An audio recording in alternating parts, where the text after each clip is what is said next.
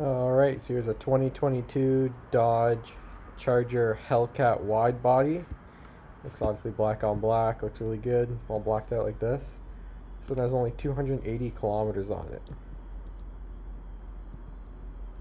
Yeah, I like the way these wheels look. Nice looking style, they match. I don't really like these. Yeah, no, I do like them.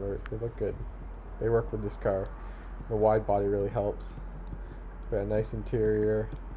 Got some carbon fiber trim.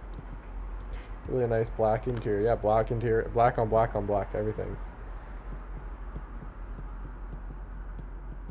Yeah, really nice car. Nice engine. Clean.